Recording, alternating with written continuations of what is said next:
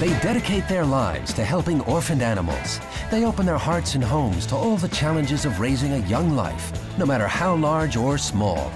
They are the Wildlife Nannies.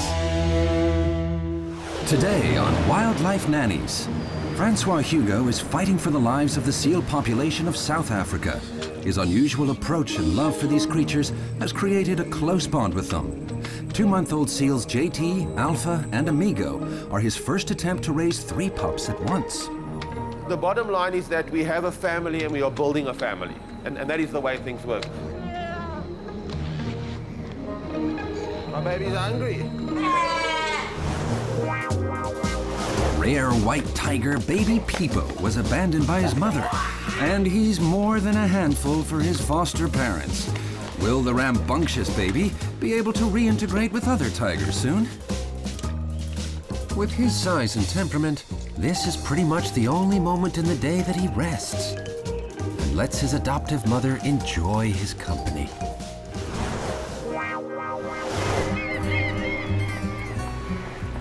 It's early morning and Francois Hugo is already checking for signs of his seals.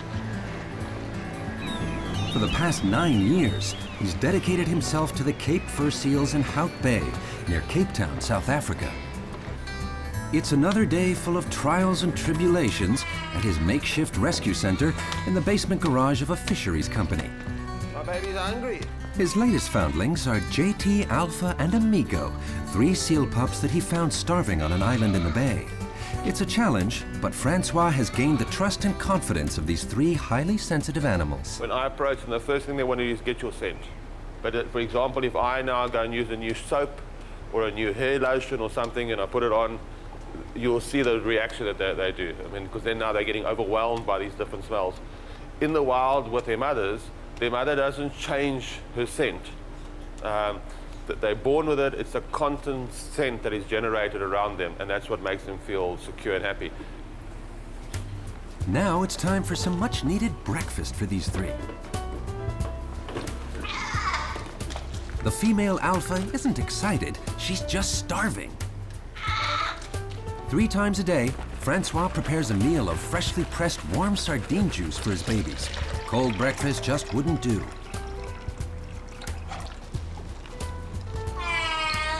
Coming.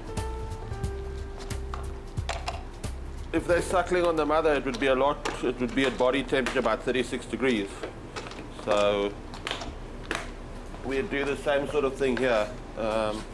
That's why we always boil the water and warm it up first, so that they have an idea of if it's cold, then they'll react differently. Look at me. We all use silly poo-poos. They all use silly things.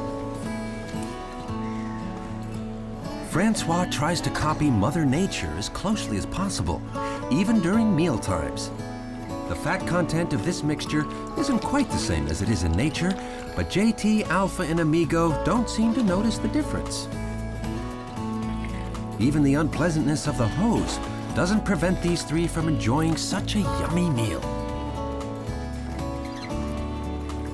Come on, baby. All this started when Francois found an entangled baby seal in front of his trawler 9 years ago. No one wanted to help the animal. So we started helping him ourselves, and I managed to cut the fishing lines off him, and I had to take little pieces out of his body.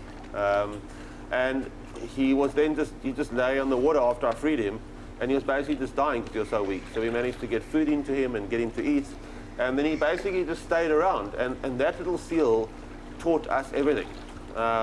About how they need to be rehabbed, that you don't capture them, that you keep them in the wild, that they don't become dependent. And it was an amazing thing with that animal because, as I said, I was clueless, and he led me down the path of seal rehabilitation. But there are plenty of life and death situations for these seals in the wild, and Francois has to make his daily round to check on his released foundlings in the bay. No, we're not in the wilds of India, where this rare breed of tiger used to make its home.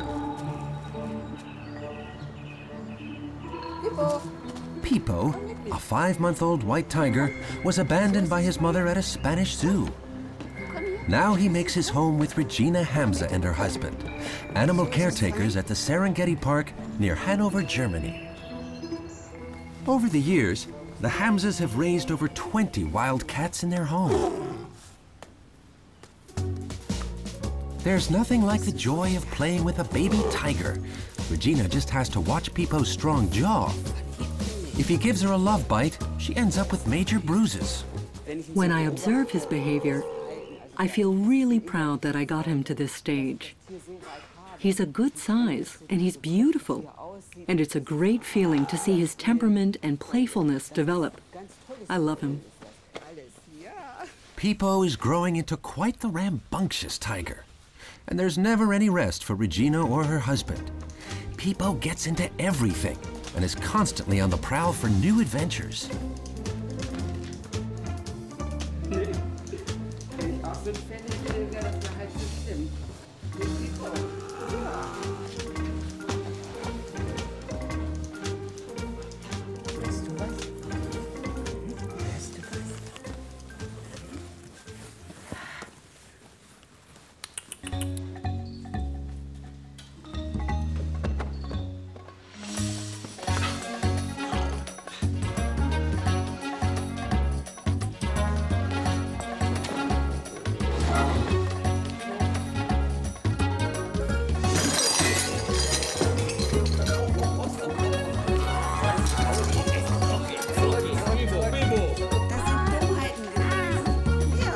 Unfortunately, the brunt of Pipo's playtime often is Regina's husband.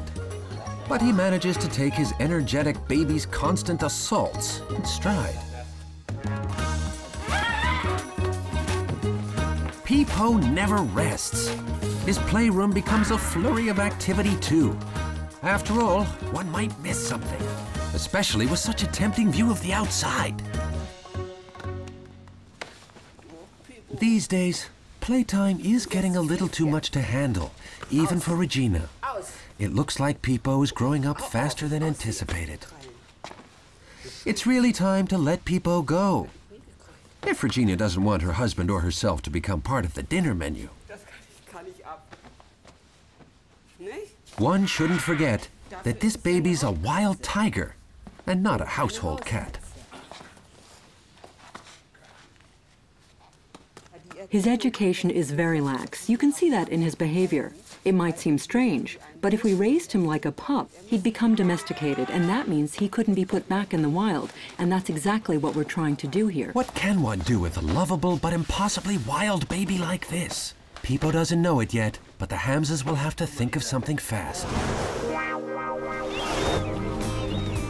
A major driving force in Francois' life is his passion and love for the seals. If he could, he'd love to save all of them. But even the pier at Hout Bay provides more cases than he can handle.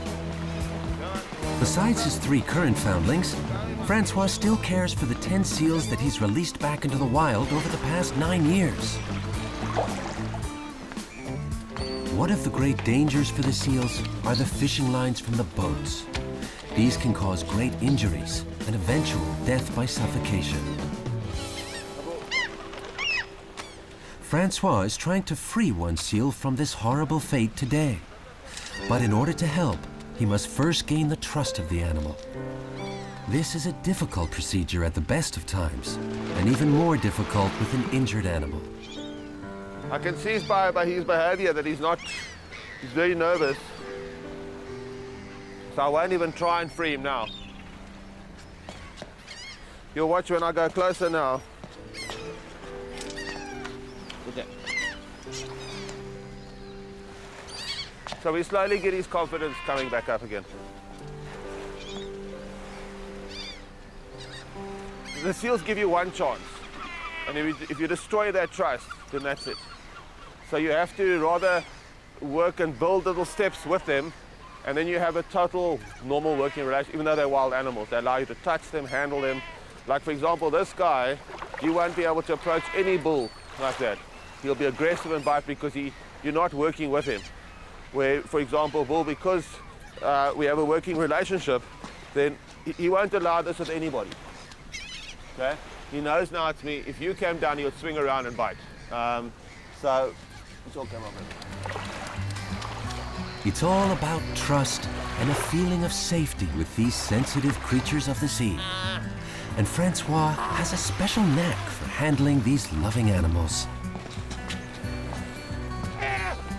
So it's always smell first. So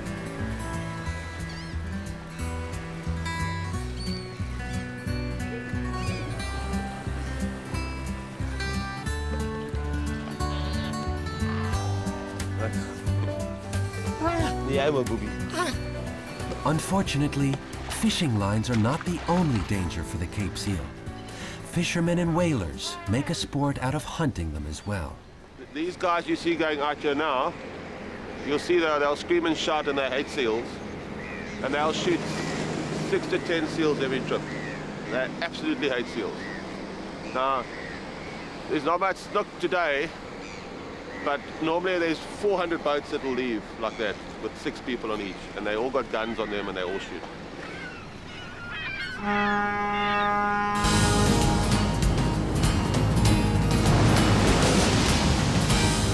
Francois frequently heads outside the Bay Area to check on the seal colonies. Seal babies often lose their mothers and drown on these rugged rocks. It seems hard to believe, but during the first few months, these pups are simply not equipped to deal with the rough elements here. But today, Francois is satisfied. The seal population is thriving. This colony is quite well protected in a sense because of ecotourism in the last 30 years. It's almost keeping a public eye on what's happening here, and the colony is actually doing fairly well. Unlike other colonies around our coastline that are not doing well and remained extinct, this one is actually flourishing in a sense. But it's totally inappropriate in the sense that if you look at the conditions today, this is fairly rough, and a lot of the island gets a wash. But in the summer winds, we get the same kind of high seas, but the winds now pick up the seas even further, so it becomes almost uninhabitable.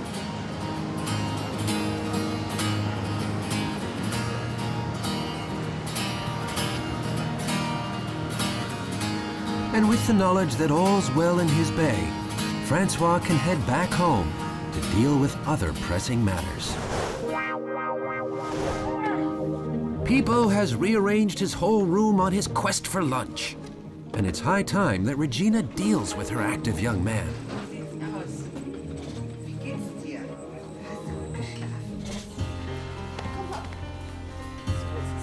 With his size and temperament, this is pretty much the only moment in the day that he rests and lets his adoptive mother enjoy his company. Pipo! Pipo, guck mal, was wir hier haben. For growing Pipo, milk is now not the only thing on the menu. Meat is becoming an important part of his diet. No matter how impatient he gets, the meat has to be heated a bit, or he wouldn't touch a bite. So he needs to practice a bit of patience. Today is the first day he's getting large pieces of meat. Whether it's chicken, pork, or beef, Pipo still has to learn how to deal with this chewy new addition to his diet.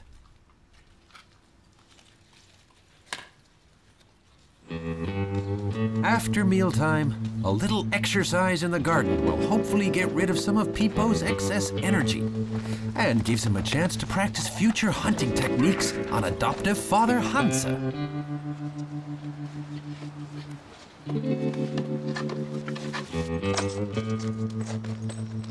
Oh, Pipo.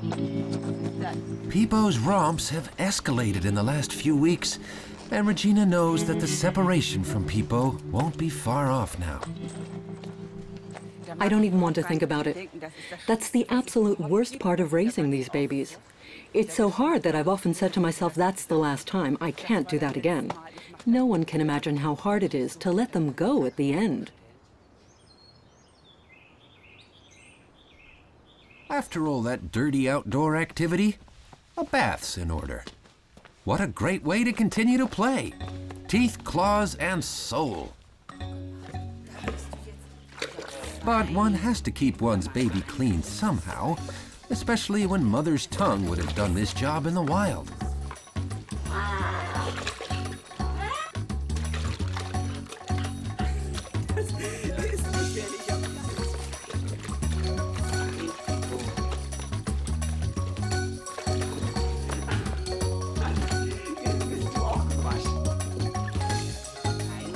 Wet towels and sleeves are all part of this rather damp daily exercise, but the Hamzas manage the chore with a great sense of patience and humor.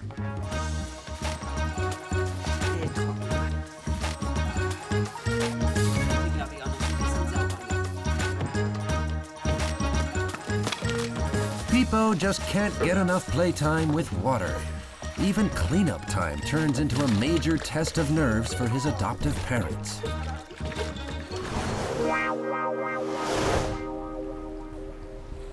The kettle's taking forever today.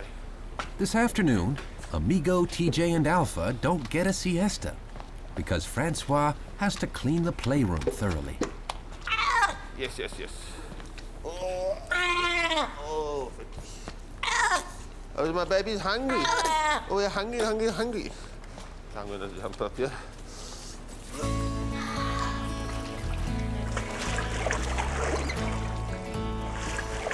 Like any nursery, cleanup is a necessary part of every day. Even though the pool is now empty and the pressure washer very noisy, it doesn't take the three foundlings long to continue romping around Francois' cleaning efforts and get into all sorts of scrapes. As long as they can smell their daddy Francois, their world is peaceful and happy. Once they now start to become active swimmers, which you can see is now, if you were here a few months prior to this, they wouldn't be swimming as actively because they don't really have a waterproof coat yet. When it comes to the rehab like this, we found the only way to effectively work with these animals is to basically become family. And that is the sort of guiding factor with us. We don't take them and prescribe to them. The way we work with them is that if we spend our rest of our lives with these three, and only these three, then that's what we've done.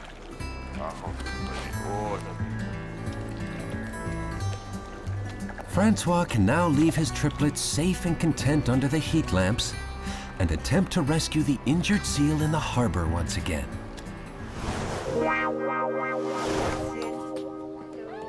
It's finally time for a special surprise outing for Pipo. The Hamzas have decided that it's time for him to meet 8-month-old tigress Bianca at the Tiger Park. It's a sad moment for Regina, but she's confident that it's the right decision. He's proving that he's ready in every sense. He's happy and relaxed, and I think it will be all right when he goes to the Serengeti Park and meets Bianca. Even if she is a few months older than him, he'll be all right, I hope. In order to move Pipo to the Serengeti Park for his big first date with future wife Bianca, the Hamzas will first have to figure out how to get Pipo into the carrier with the least resistance from their suspicious foundling.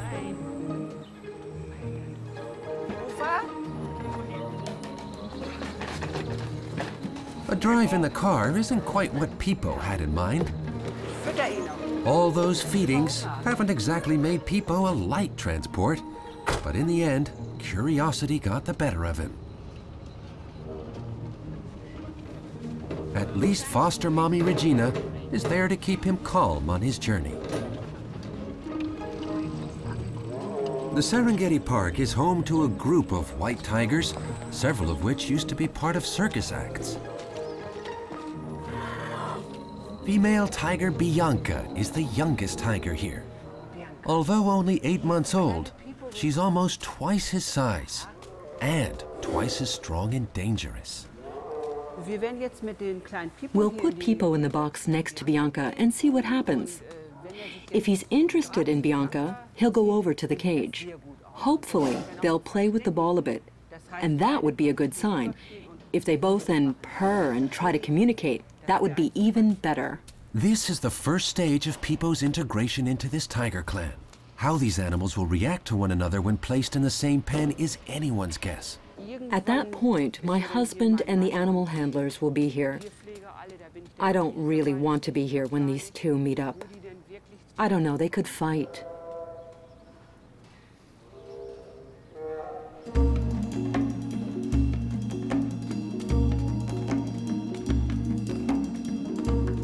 Of course, adoptive parents Regina and Hans are very curious and apprehensive at the same time. How will this first monitored meeting go?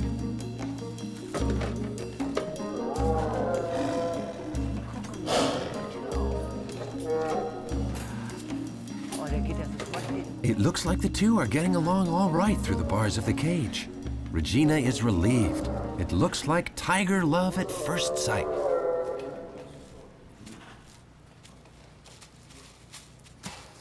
The two already look like they want to play with the ball together. Guck mal. Geh da mal dichter ran. Ja. All these new surroundings are making Pipo forget his adoptive mother.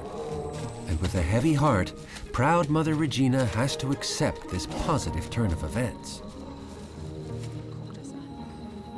Even if it is very sad for her, she's raised enough cats to know that this is best for Pipo. He's ready to start life on his own.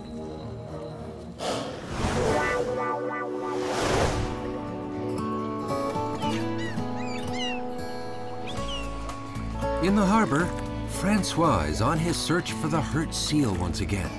It's his never-ending mission. Since that day, it's never stopped. I mean, so I've never been able to walk away from what's been going on.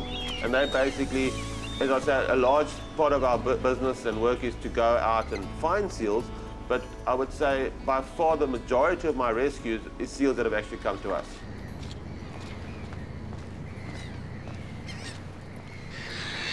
Now this guy is very nervous.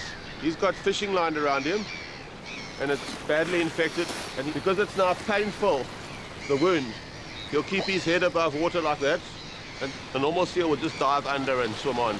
But he has to wait for that neck to loosen up because it's all become tight and encrusted with infection. So you'll, there's Mamke. Mamke. Come, Mamke. Come, come, come. Come, Mamke. Now this is last year's baby. Come, Mamke. Francois has a fantastic success ratio, unlike so many other seal rescue stations. His understanding and gentle care is almost always successful. There's still a very close and special bond between Mumpkin and Francois. Even though this young seal is already fully capable of taking care of himself in the wild, he still likes to come for an extra snack or a cuddle with Francois. Francois Hugo's love for these special creatures has saved the lives of countless seals, and he will continue to do so as long as they're threatened.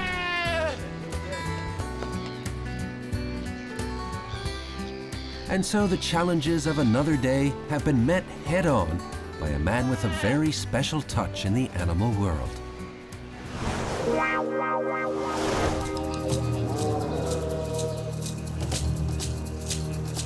The big moment is finally here. This is Pipo's new future home. And it's not only a big moment for the cats, but also for the park. The news media is there in full force to witness this very special event.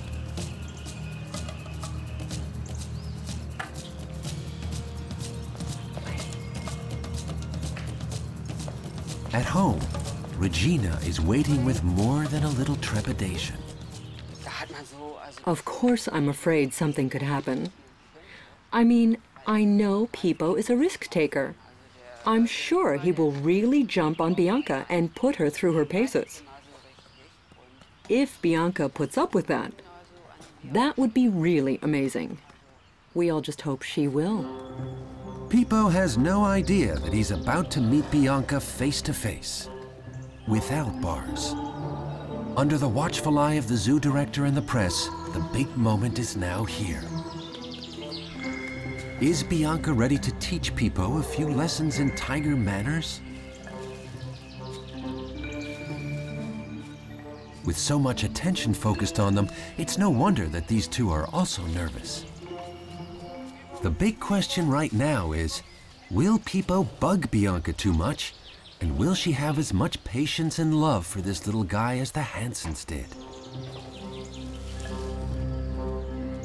Bianca is twice Pipo's size, but fearless Pipo is still trying to prove that he's in charge.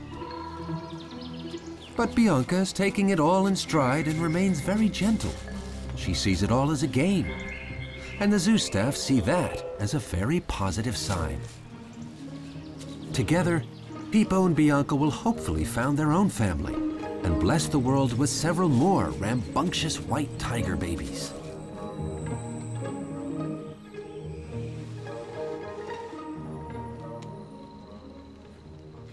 In the evening, the Hamzas can watch the happy union on the news and be rightfully proud that through their love and care, Pipo now has a new family that can appreciate his wild streak.